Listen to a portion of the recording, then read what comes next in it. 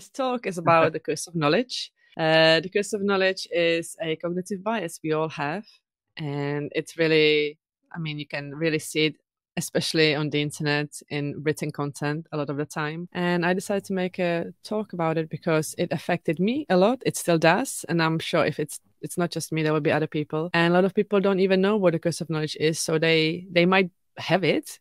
They're not aware of it because they don't know what it is. So I'm kind of hoping that once we talk about this topic a little bit, people will realize that maybe they might be doing something that could be improved, or, you know, just to be aware. I think a lot of the time when we talk about topics like this, like these soft skills, people think it's like common sense, like, you know, everyone knows, but people don't know, because how could you know if you don't look into it? So yeah. And for those who may not know you, I don't know why they wouldn't, because you're an amazing person.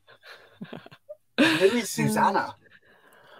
I'm going to present myself as how Aaron Francis introduced me at Nashville, Laracon, US, and he called me, I am a seasoned fixture. So ever since then, I call myself a seasoned fixture of the Laravel community. I don't think I'm that seasoned. Well, depends how you look at it. I don't know about the fixture, but I quite like it. So yeah, I'm a Laravel and PHP developer. I've been a developer for 6 years now, not that long. This is my second career, so I've changed career halfway through my life. And yeah, I like to do a lot of these talks about soft skills because I think they're important and there isn't enough. And some people might not think they are important, especially when it comes to technical conference or, you know, technical talks. But at the end of the day, we are all human beings and we are all humans, and this is what connects us all. So I think we need to talk about soft skills a little bit. So that's me. I couldn't agree with you more there. I think soft skills, they're something that becomes important as soon as you're trying to get past that senior developer level, when you're starting to look at, you know, mentoring larger groups of people or managing a group of people. You need those soft skills, and things like the curse of knowledge, imposter syndrome, lots of other soft skills that we see in conferences. They're overlooked until a certain point by a lot of people because they think, I just need to focus on technical things, technical topics, because I want to go far in my career. And you get to a certain point and you need those soft skills. Yeah. And I think a lot of people think, oh, I'm just sitting at my computer and like, I don't really talk to people much, so I don't need these things. But we do, especially these days when there's so much online communication. You don't need to be talking face to face with somebody to, you know, experience some of these things, like written conversation, you know, in all these things. And also when it comes to soft skills, like you mentioned, imposter syndrome, things like that. If you're not aware about these things that you might be suffering from, they can really hold you back from your career. And it's once you realize this is what's going on, then you have a chance to address it and maybe, you know, improve yourself. And that can take you really further when it comes to in terms of your career. So yeah, I think it's important.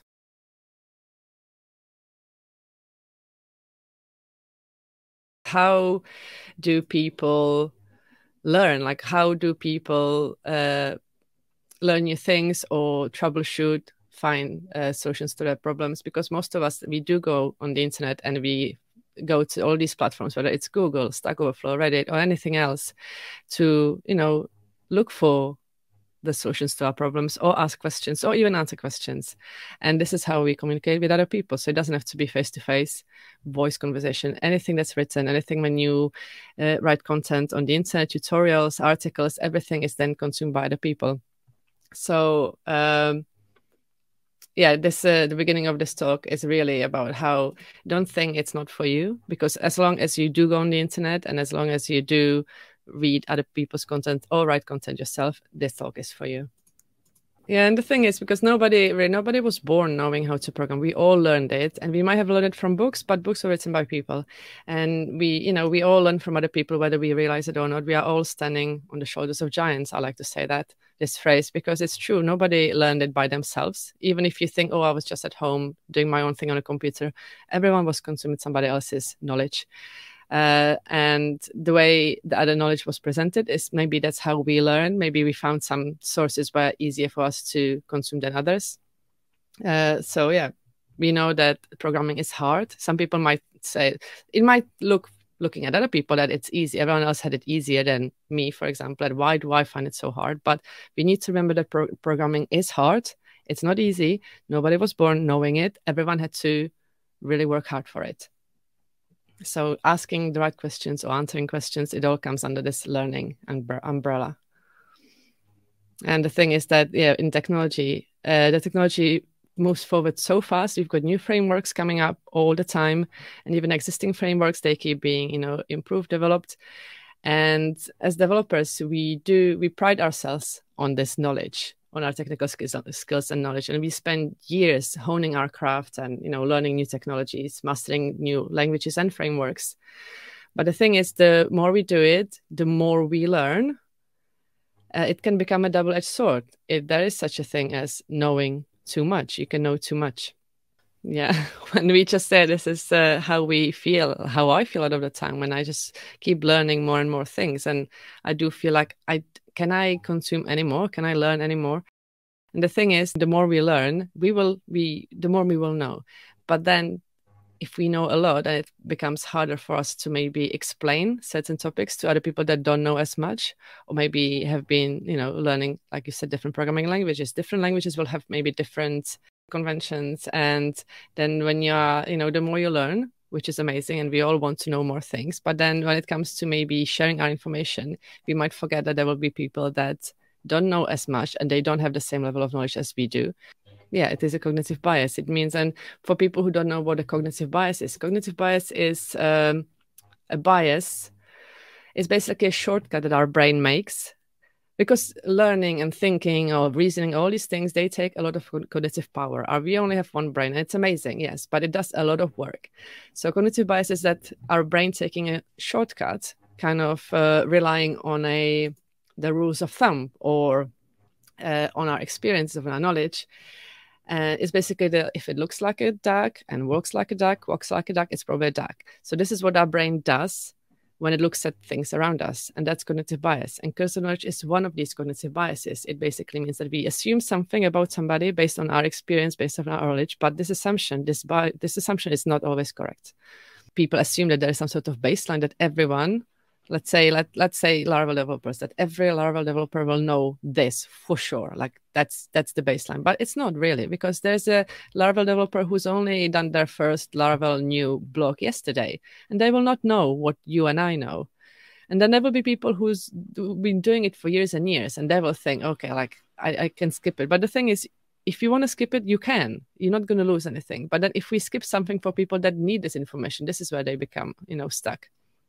So always, I would say always on a side of being too careful rather than not really. And if you don't want to target beginners, then make it clear in your tutorial that this is not for beginners, or make sure that at the beginning of your content you say, okay, the prerequisites is that you already know this, that, and the other.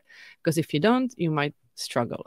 But tell people beforehand so that they don't find themselves, like, let's say you've got an article 2,000 word long or tutorial, and at the beginning, it starts nice and easy, and they think, okay, this is for me, I'm going to get it. But, down the line, they'll realize, actually, no, it wasn't for me because I don't understand this concept or that concept, and I wasn't warned about it. When I was learning how to code, well, I still learn daily, but right at the beginning, I was following a lot of tutorials because that's what I did. And a lot of the tutorials would have, like, open your command line and install or run this and that command. But a lot of these examples had this $sign there, and I had no idea what it meant. I thought it was part of the command. So I would add it to the command. So instead of, let's say, composer require Laravel something, I would do $sign composer require, and it would fail every single time, obviously. But I didn't know why. And people would say, like, just read the error, Zuzana, like, what's wrong with you? But the thing is, at the beginning, the command line, it was this black box of magic that I was very, very intimidated by. I was so afraid I'm going to break the whole computer. Like, I didn't know what was going on. And so if something didn't go well, I would panic because I was like, did I just break something? What is this huge error? Like, what does it mean? And instead of reading the error, I would just close it and pretend it never happened. I don't know if I'm the only one, but like ignorance, like no, you're not. I'm just going to pretend I never saw this error and I'm going to move on. And because of this $sign, it took me forever to fix it or to realize what was going on, because none of those tutorials would tell me, don't do the $sign. Like this just signifies the command line. You don't have to say it. And I was using my Windows computer back then. And I know on some terminal, or depending which terminal you are using, it might already have the $sign, but my one didn't. So I just remember this being very frustrating. And I was right at the beginning. And it's so easy to put somebody off, because if you are starting something new and you're not sure if it's for you, first of all, you don't know if you are even clever enough to do this, and then you're following a tutorial for beginners and you fail on the very first step. I mean, how is it going to make you feel? It's going to make you feel like, okay, it's not good. I'm not good enough. I can't do this. Let's just try something else. So I think especially with content for beginners, we need to be careful, because we want people to join our industry. I think it's a great industry to be a developer. It's amazing. You can. Okay, I know I'm going to generalize, but generally, you can work from anywhere you want. You can work from home. You can work around your family. You can choose what you're going to, most of the time, what you're going to work on. You can make huge difference to people's lives. So we want people to join our industry. We don't want to filter them out right at the beginning. We need to make it accessible for as many people to join as possible. And yeah, it's not going to be for everyone. And some people will probably say eventually, okay, tried, wasn't for me. But let's not make them question themselves and their abilities right at the beginning, because that's such a shame. So another example. The command line example was right at the beginning of my learning journey. And this is an example that I actually came up with. Yeah. I was looking into how to build a Docker image, and that's not a couple of months ago, not that long ago. And I found this tutorial, and it was like how to create a Docker image. And actually, even in there, you can see the $sign. And I didn't even notice it until I put the slides together. But there is like a case in point example, people including the $sign and not really saying you don't have to copy it. But the other thing is, like, how many people would notice the dot at the end of the command, like latest and then space dot? Because I wouldn't. I would, all the things that, like, first of all, I would probably not even see it at first, because this is called inattentional blindness, when you're looking at something, but your brain just doesn't see it. And I think everyone has experienced this, when you know your code has a bug, and you even know it's, let's say, this block of code has a bug, not the whole code base. You found that it's this file and this few lines, this is where the bug is, and you're looking at it and you know it's there, but you cannot see it. For the life of you, you cannot see where it is. And this is called inattentional blindness, when the brain just doesn't see it. And the other thing I would have thought, maybe the dot is just a typo. It doesn't have a meaning. It's not supposed to be there. Basically, I wouldn't think twice about this dot at the end of this command. But luckily, the person who was writing the tutorial, they brought my attention to the dot. They said, note that the dot at the end tells the docker build command to look for the Docker file in the current directory. Well, thank you, because now not only I know the dot is important, I know what it does, and they also said what happens when you leave it out and what sort of error you will get. And I think that's amazing for somebody writing tutorials, because now not only they told me as somebody reading the tutorial that this dot is important, this is what it does, and this is what happens when you leave it out. So all the people who maybe in the future already have Googled how to build a Docker image and came up with this article, maybe they Googled the error. Maybe they said, okay, I'm trying to build a Docker image and this is the error I get. And they would land on this article. And now they would know, oh, now I get it. I know why I got this error and I know what to do. So this is an example how to write content with beginner in mind. Not just assume everyone knows this, or not just skip over it, but say what it does, why it's important, and what happens when you leave it out. Because that kind of will kill two flies with one, what's the saying? Two birds with one stone. You will help people learning about it, and then you will help people who already tried to do it, had this error, and they're Googling the error. So I think this is a great example of how to write content for beginners. And I think that the picture of this developer with like circles under their eyes and coffee or tea in hand, that shows like how a lot of us have felt at one point or another, when you're just looking at something you're trying to understand and you don't understand. And there's a slide of many confused developers, because at any given time of day, there will be a lot of confused developers looking at something that, and maybe the next day they'll be like, oh, it was so obvious. But at that point, they were confused. So if you have more resources that will then address these I don't like this, like I keep saying obvious, but they're obvious once you know about them. But there are so many things that just don't make sense to an outsider. And think of it like if you were to read a tutorial to somebody who's not a developer, whether it's a friend or a sibling or partner, what would they find confusing? And think of it that way. Like, even if you find it difficult to relate to yourself, try to imagine it's somebody else reading your thing and then see, okay, they might ask me about that because that doesn't make sense. So it's always good to kind of take yourself out of the equation and think of it from somebody else's perspective. I found this on a very popular Laravel learning platform, and it was just a question in the forum, how to create an event. So somebody was asking, they were confused about what they were working on. They didn't know how to create an event. So they write an article, they wrote a question, they added some code samples, and then, they ask for help. And you might think, well, maybe they didn't do their homework. Maybe they're just choosing the easy way and just asking other people to do their work for them. But let's just assume they did their homework. They tried, it didn't work. So they asked question on a public forum, which is really quite scary as well, I have to say, when you ask, especially, if you're using your name or if your name is in any way known, it's really hard to ask question because that means you're kind of showing people that you don't know. And it's, the insecurities will kick in. So anyway, this person asked a question and the answer they received was read the docs. And for me, this is my pet peeve, read the docs. I'm going to assume that most of us read the docs. And I know some people don't, but I'm going to, again, assume the best of people and say, okay, everyone reads the docs. People read the docs. They tried to read it, they tried to understand, and they still couldn't figure it out. So when somebody answers you, when you finally write a question on a public forum and somebody answers, read the docs, it's like, oh, okay. Now, not only I already read the docs, but I didn't understand. And you're sending me back to the docs. Like, does it mean that am I really that dumb that I don't get, everyone else understands, but I don't? So I really don't like the question or the answer, read the docs. So there was another person who answered. And the next example is actually a good way to answer, because what they did, they outlined, they told this original poster not just what to do, but how to do it. Like, they gave the whole story. So they said how to create an event, what happens when you run the artisan command, how to then raise the event. So this person actually tried to teach the original poster how to do it, so that next time they will know, and not only the original person, but anyone else who will land on this thread. But the thing is, after that, the original poster asked for a clarification. And to that, somebody else replied, again, if you read the documentation, it will explain. Come on, people. Like, if this is what you have to say, you don't have to say it at all. Like, some people might feel like, oh, somebody has a question, I have to answer. No, you don't. If you don't have a good answer, you don't have to answer at all, because sometimes a wrong answer is actually more damaging than no answer. Or like, this is completely useless. Like, read documentation. Okay, we've already covered it, but this person still struggled, so don't send them back to documentation.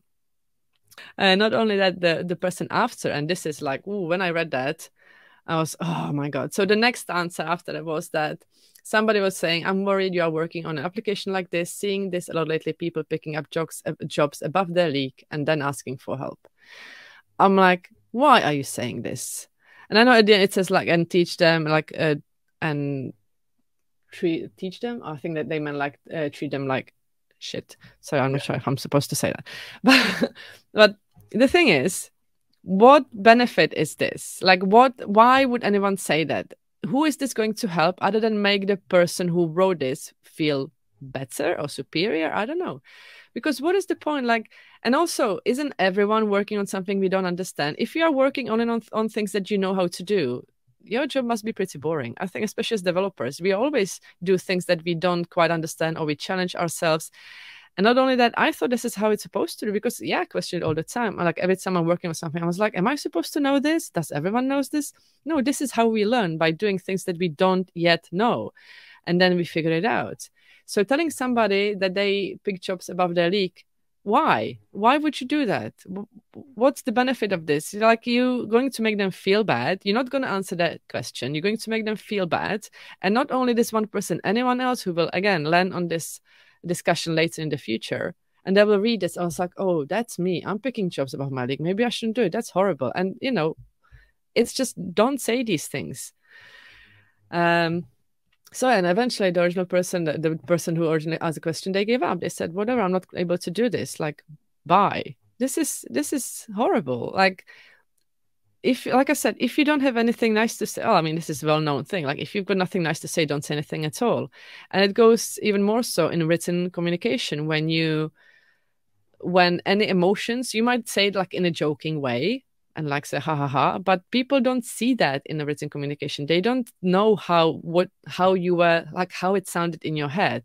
And if they're already struggling, let's say this person writing the event already spent days on it and was really frustrated and angry and really desperate, and then they read that, they're already in a negative state of mind, and then they read something like this, and like, and who knows, maybe they won't take the job again next time. And like, I just feel this is, people should think twice before they reply. And if you've got nothing nice to say, honestly, don't say anything at all. I think in that scenario, in that exact scenario explained, we could have potentially lost a member of the community who could have been helpful to hundreds of people.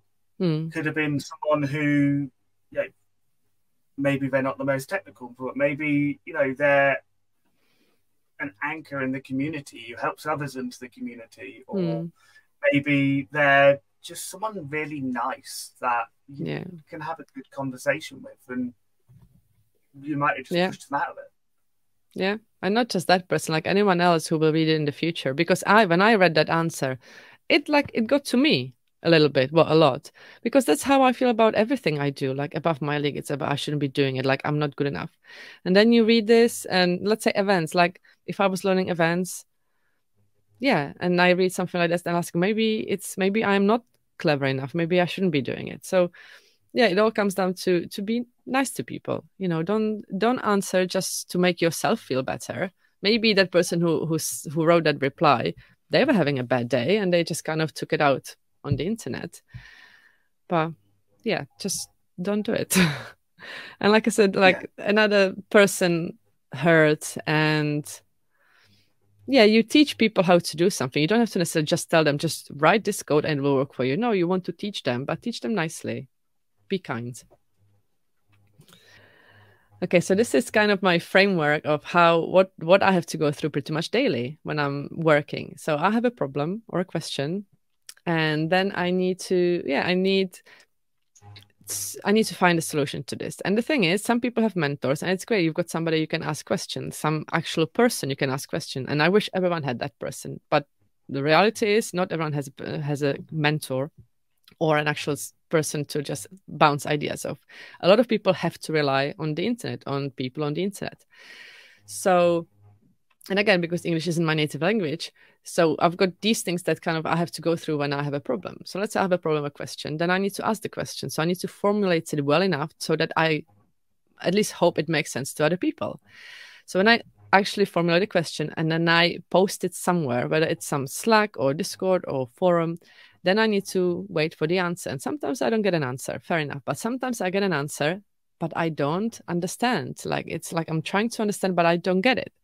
And there could be two reasons or multiple reasons. But my main two reasons are that either it's because my English is not good enough, because I always default to the fact that my English is not good enough. That's where my brain goes, first of all. Oh, it's your English. So maybe I don't understand the answer because of my English. But could it be that the answer is just not good enough? That's the other thing. Because like I said, not everyone is lucky to have a mentor. A lot of people have to rely on the kind of kindness of strangers on the internet to help them with bugs and issues. So, and because we all learn from other people, it's only fair we, pay it forward, we do our bit. So this is another example from my not that long ago history. What is a service container in Laravel? And actually, as a side story, is when I gave this talk in Laracon US Nashville, so many people came out to me afterwards saying, we don't understand what service container in Laravel is. Like, I thought when I was preparing this talk, I was like, oh, now everyone's going to know that I don't know this very basic thing that everyone understands. But I did it anyway because I thought it was a good example of how some of the topics I might struggle with. But I still, even doing the talk, standing there on the stage, I thought it's so embarrassing. Like, everyone knows this, and now I'm going to tell people that I don't know it. But funny enough, so many people came to me saying, you know what, once you figure it out, let us know, because we still don't understand. And this is about service container. There are so many videos, and we've got the docs and videos and tutorials, and I've read them all, I think, pretty much, but it's just not clicking for me. I've tried over and over, and it's just some of these things just take time, I suppose. Yeah, and there are many concepts and technical words that I don't understand. It's another example is like, what is a dependency injection? Like here I ask ChatGPT because lately I have started using that to explain things to me, like as if I'm 5 or in simple words. Because again, if you go on Google, you will probably land on Stack Overflow answer. And these are not always very kind either. So yeah, I use ChatGPT because it's been working for me lately. Laravel has great documentation, and we've got Laravel Bootcamp. So this is a different way to learn things. And then we've got videos, another different way of learning for different people. We've got tutorials and articles and all that. But different people learn differently. Different people need different things to understand.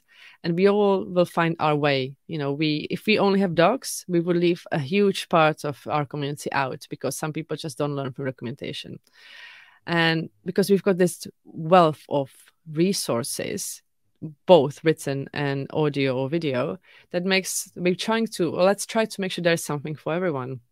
But regardless of these great resources, there will be questions. People will ask questions, and we want them to be asking questions. I don't see Stack Overflow going bankrupt anytime soon, but now that I said it, I think I've seen like stats, like ever since ChatGPT came out, Stack Overflow engagement went down. But what I'm trying to say is that there will always be platform where people ask questions, whether it's AI or whether it's Slack or Discord. Like, people will continue to be asking questions regardless how good the documentation is and how many video tutorials we have. And we want people to be asking questions because, like I said, this is how we move forward as a community, as the framework. This is how new tools are developed, because people will find something didn't make sense or something wasn't as simple as they wanted it to be. So we want people to be asking questions, and we shouldn't make people feel bad for not understanding something or for asking a question. We shouldn't tell them go and read the docs, because like I said, it might not be for them. We want to engage with other people. We want to encourage people to talk, because otherwise it would be really sad if somebody just sat at home typing on their computer, not talking to anyone. Like, what? That's not life. Like, I think partly, at least that's why one of the main reasons why I stuck with Laravel was the community. I like the community. I knew nothing about Laravel, the framework, the technology. I hardly knew what PHP was, but the first thing I noticed was the community, that they were nice. And I was like, oh, I want to be part of this. So we want to be a good community that is accessible and encouraging and kind, because that's how we attract other people. So please ask questions, and don't feel bad for not understanding documentation or videos. Or no, it's fine if you don't understand, and you're not the only one. And if there is somebody that's listening to this and thinking, oh, like, I don't care about this, fine. You don't have to care about this, but then don't make it worse for other people. Just, you don't have to answer. You don't have to talk to other people if you're not feeling it. Definitely. I actually think I remember when you joined the Larabelle community, not straight away, but I remember talking to you on Twitter when you were in the community, and, I hope I made a good impression. I was... Well, we're still talking, so... Yeah, exactly. years later. Yeah. Years. I think it's a good few years, isn't it? Yeah. Oh, it's been, I don't even know. It must have been 4 or 5 years. I think we kind of started talking right at the beginning of my journey.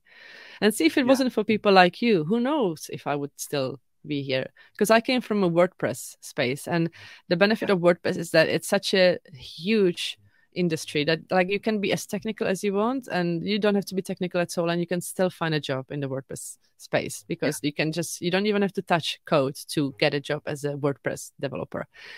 So being there was actually quite nice for me, because I didn't feel the imposter syndrome like I do now, because there were so many different people doing their own thing. But when I kind of started learning Laravel, it was so different. It was much more technical. And that's when the imposter syndrome kind of hit me. I was like, oh, I'm not clever enough. I'm not good enough.